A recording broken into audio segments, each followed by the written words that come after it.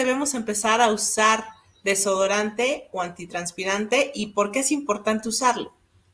Pues mira, lo que platicamos al principio, para los adolescentes cuyo cuerpo empieza a tener cambios hormonales, cambios en su piel, cambios en todos lados y empiezan a presentar este olor corporal, para darles un poquito de confianza, ¿no? Y evitar lo que platicábamos, el tema del bullying por los malos olores. Entonces, esa es como la edad donde podríamos empezar a introducir a nuestros adolescentes a este tipo de productos.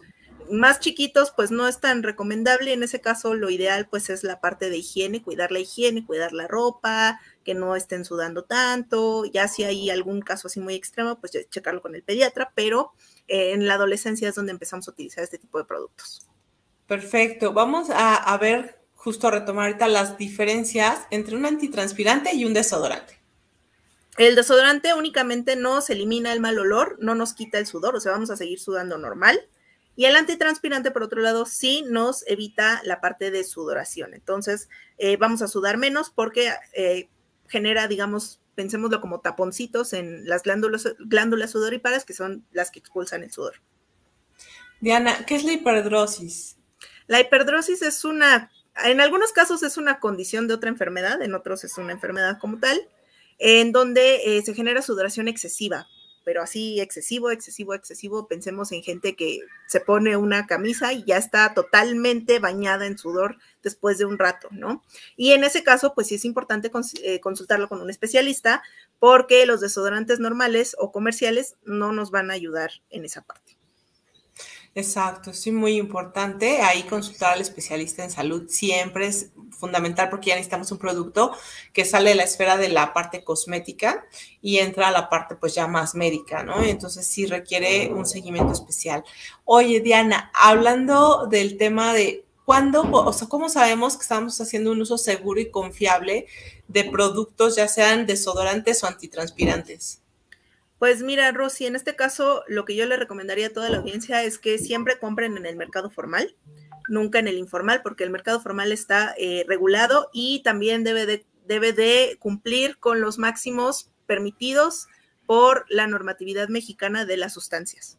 O sea, nosotros no podemos agregar el clorhidróxido de aluminio que nosotros queramos, porque sí, sino se tiene un porcentaje máximo permitido de uso para los productos cosméticos. Entonces, pues la industria formal tiene que seguir esas normas, sí o sí.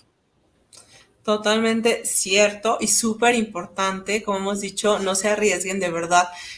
Vale más comprar el mercado formal siempre porque tiene una garantía y un acompañamiento de las marcas, de las empresas con ustedes y eso, y sobre todo que saben que están cumpliendo con toda la regulación sanitaria y legal, así como la protección al consumidor porque están autorregulados, también eso es otra garantía o forman parte de programas de responsabilidad social como este.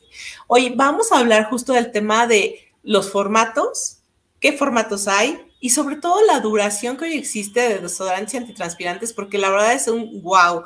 O sea, ya en verdad te aplicas tu desodorante y dura mucho tiempo. ¿Nos podrías platicar de esto? Claro que sí, mira, en la parte de los formatos, pues tenemos rolón, crema, gel, aerosol, son como digamos los clásicos, pero también por ahí hay toallitas húmedas, entre otros, ¿no? Y en la parte de la duración, lo que les comentaba al principio, tienen que durar por lo menos 12 horas para que sea, digamos, considerado aceptable para el mercado, pero ya hemos visto incluso de hasta 48 horas, ¿no? Que pueden tener una fragancia que dure mucho más tiempo, pueden tener algún tipo de formador de película que hace que el producto permanezca en nuestra piel más tiempo. Digo, ahí hay diferentes formas que se pueden utilizar para lograr ese tipo de duración. Incluso podemos pensar en encapsular algún tipo de compuesto para que a la hora de que esté en nuestra piel se libere poco a poco y eso nos ayude a prolongar la duración del producto. Entonces hay muchas maneras de hacerlo, ya incluso, si mal no recuerdo, creo que por ahí vi alguno de 72 horas, pero generalmente van de 24 a 48 horas.